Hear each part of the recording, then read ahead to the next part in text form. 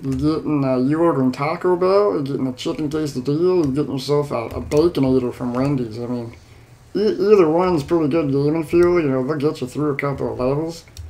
And usually though, if I get a regular from Arby's, I find that I score my most blue loot when I'm eating my Arby's. I think it's the Arby's sauce that really helps you. You know, brings you good luck.